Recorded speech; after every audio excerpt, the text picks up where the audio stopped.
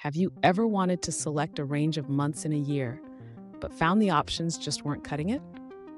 If that's you, then you're in the right place. Today, we're diving into how to create a custom selection view, similar to a rating bar for selecting months. I totally get it. It can be really frustrating when you need a specific feature and can't find it anywhere. You're not alone in this. Many developers face similar challenges when trying to create intuitive user interfaces.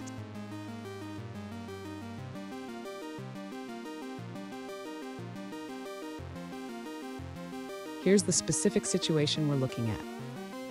One user recently asked for a way to select months like a rating bar, where they can select March and slide their finger to make a selection without leaving any unselected months in between. Sound familiar?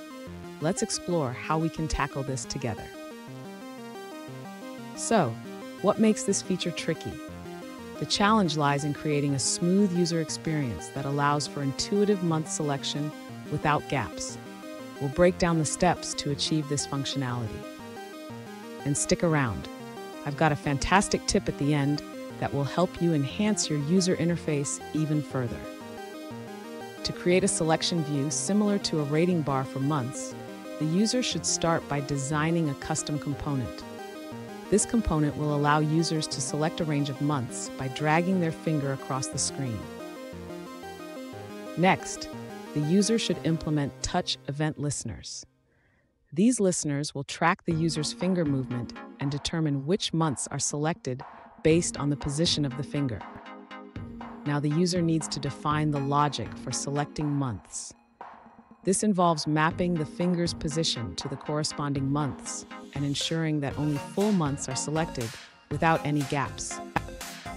Finally, the user should test the component to ensure it behaves as expected. This includes checking that the selection updates correctly as the user drags their finger across the screen.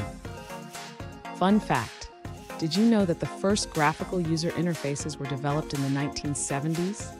They were a game changer for how we interact with computers today. Now, let's look at the answers provided by other users.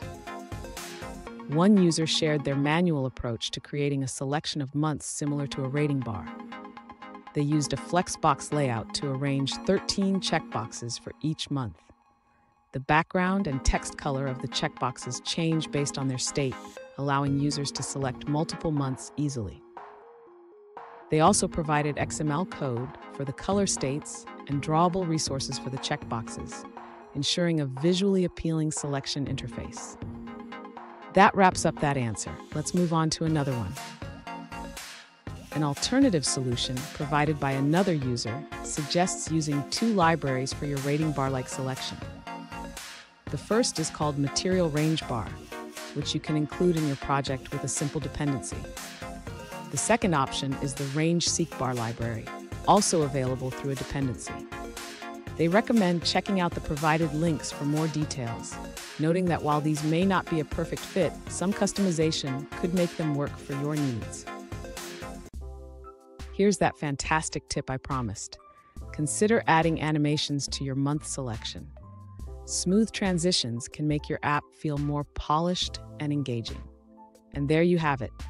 You now have the tools to create a month selection feature that feels intuitive and user-friendly.